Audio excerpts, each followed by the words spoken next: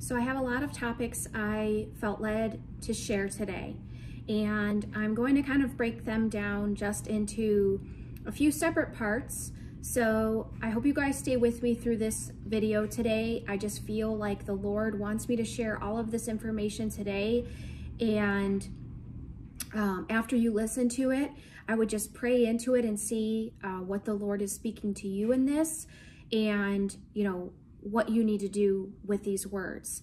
So first off, I just want to start with a word I received on September 22nd, 2022. So yesterday in my quiet time with him, I saw a big loaf of bread, and it was an uncut loaf of bread that was just sitting on a table, and on the loaf of bread, it had the word peace, P-E-A-C-E. And, a lot of times when I'm watching these things, I don't really have a clue at that initial moment, why is there a loaf of bread with peace written on it? So as this unfolds, he showed me a picture of myself where I would be worried about situations or circumstances or just the nation, the country, the world, just all the things that we've seen going on over the past couple of years, and all the times maybe where I've just focused more on these things that are making me fearful or worried, or I'm wondering how things are going to play out. And basically I've taken my focus off of him, and my focus has shifted to these circumstances, situations, things, people. And he said that every time that I allow my focus to shift off of him and onto these other things going on, that a piece of my peace loaf is literally broken off. So as he's showing me this and these different situations where my mind is going here, there goes a piece, and my mind again is my focus is taken off of him, and there goes another piece. So as I'm watching this play out, I just see this peace loaf really just shrinking smaller and smaller and smaller. And so the whole point of that vision was that he has given us this full loaf of peace. If you want to look at it that way, it's complete peace. We can have complete peace if we keep our mind and our eyes focused solely on him. And he gave me a verse after he showed me this, and it's Isaiah 26:3. And it says, "You will keep him in perfect peace, whose mind is stayed on you, because he trusts in you."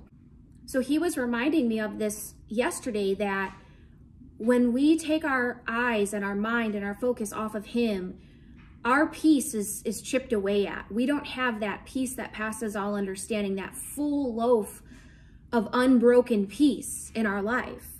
So he was reminding me to be conscious of those things that maybe pull my mind and my eyes and my focus off of him, and basically steal the peace that he has offered to give us.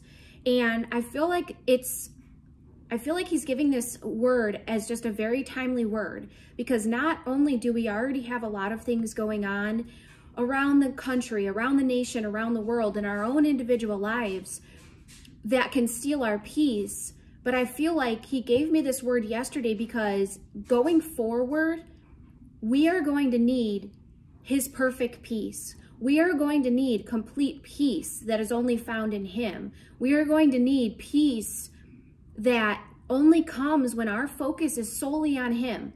It's not looking with our natural eyes. It's not trying to figure out with our carnal minds what is happening, what is going on. The world is falling apart and this, that, and the other. He's asking us right now, what is taking pieces of your peace? What are those things that are removing your focus off of him? And what can you do to keep your focus solely on him?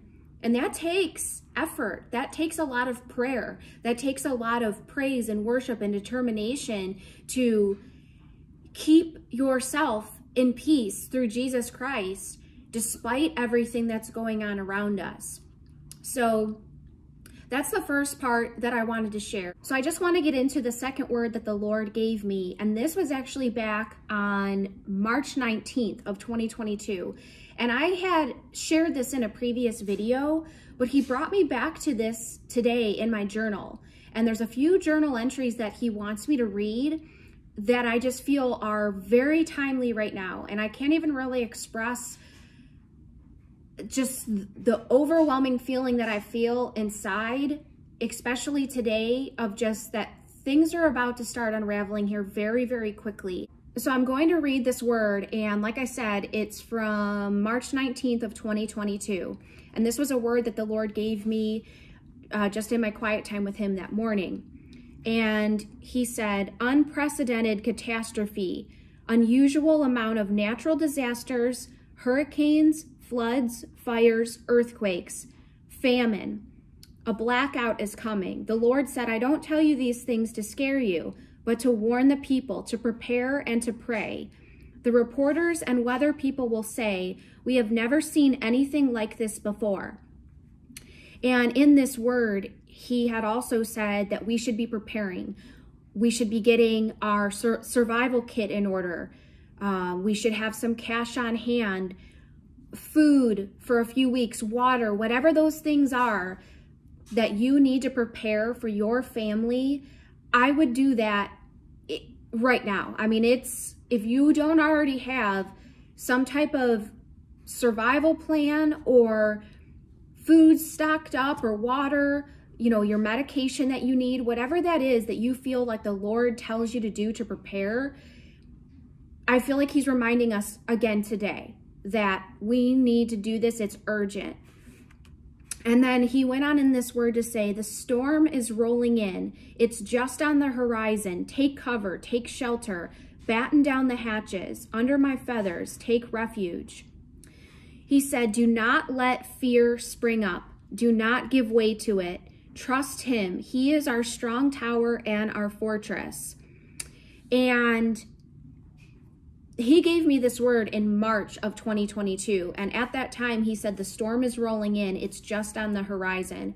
Well, now, obviously, we're in September of 2022. And I believe that that storm is literally about to hit. And also, as he brought me back to this word from March today, he had me just kind of flip through my journal. And I found on August 10th, 2022, I had heard unprecedented catastrophe again. And I knew that I had heard this months prior. And I wrote, this must be imminent.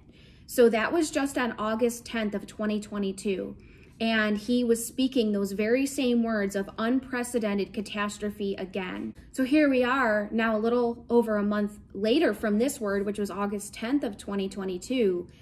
And if it was imminent then, it's even more imminent now.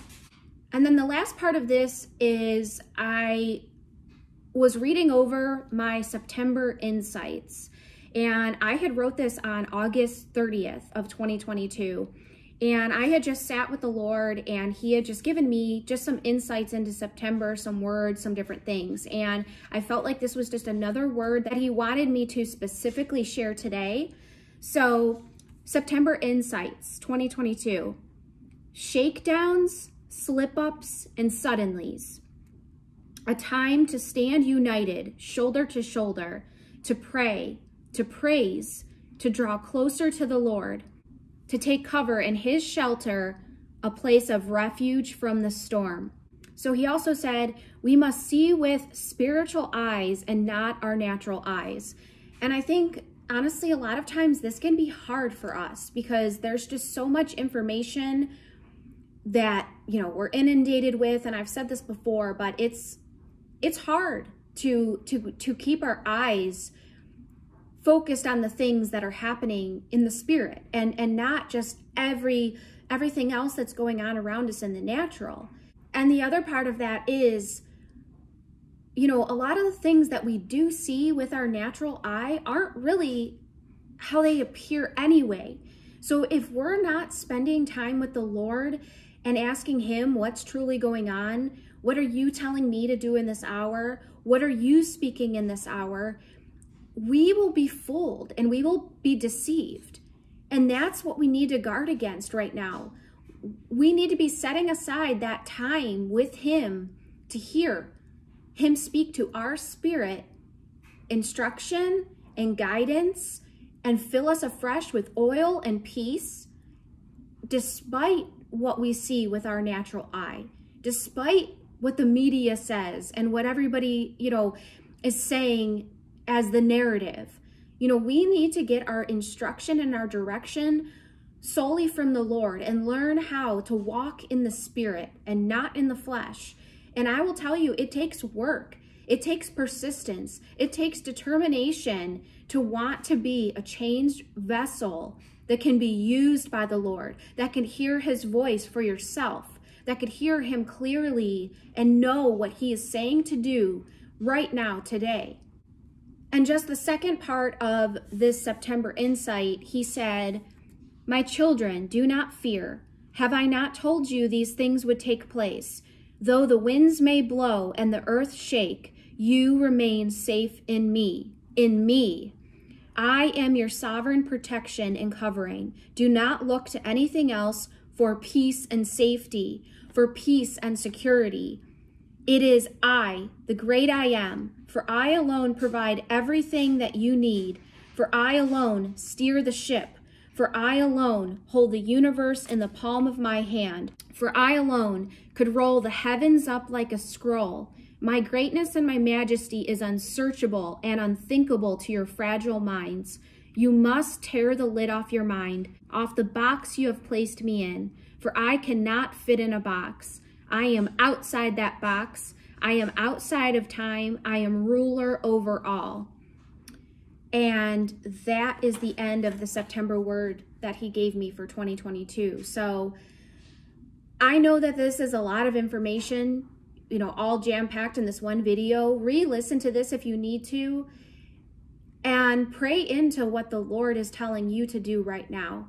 There's a lot of things that he is speaking through these words. Some of this going all the way back to March of 2022, even just, August of 22, and then a word just as recent as yesterday. I just feel a stirring in my spirit. It's been growing now for weeks. Today it seems to just really have accelerated, and I really can't even put my finger on it. But that's why I spent time with the Lord this morning, and he brought me back to these specific things, and I felt like he wanted me to share them with you today. So I just pray that whatever we do see coming, whether it's this weekend, next week, a couple weeks from now, a couple months from now, no one knows for sure. But I just pray that you would just shift your focus to the Lord, set aside that time to get in the secret place. There is nothing more important right now than spending time with the Lord. There's no other obligation. There's no other leisure activity. There's nothing else that is more important than getting alone with God right now, to hear him for yourself, to confess your sin and get clean before him, to worship him, to praise him. And I think whatever we do see coming that's happening all around us, and some of it may try to induce fear in us. But the Bible literally says, fear not, 365 times. So that's fear not for every single day of the year. So it's obviously huge that we fear not.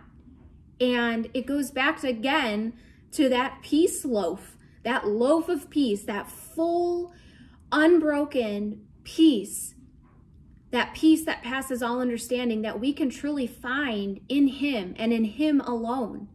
And he is telling us that our peace is found in nothing else but when we shift our focus completely to him, in our mind, in our sight, in every single situation, in every single thing.